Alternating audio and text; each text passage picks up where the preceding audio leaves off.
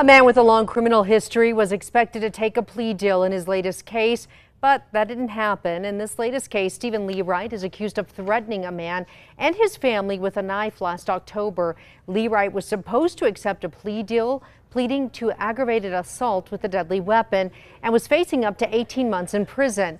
But today in court, Lee Wright withdrew himself from the plea before walking out of the hearing altogether.